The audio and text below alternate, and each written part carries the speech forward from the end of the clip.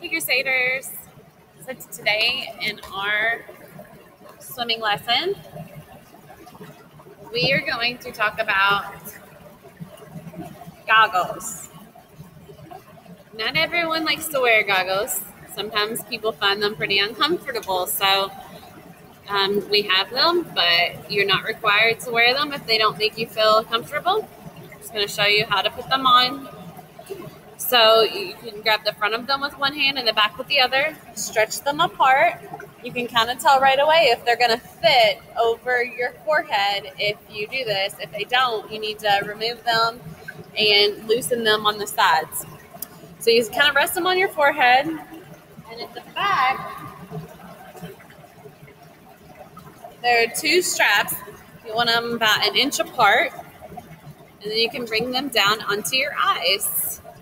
Hopefully the nose piece is adjusted so they sit comfortably. If it's not, you'll feel uncomfortable right here. You can adjust this or these and get your straps feeling comfortable, and then you're ready to go underwater.